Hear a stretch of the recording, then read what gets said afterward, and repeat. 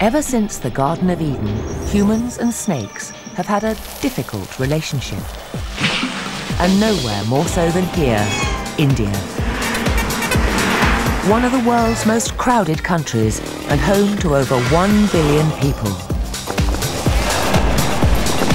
A recent scientific survey has confirmed what some have long suspected.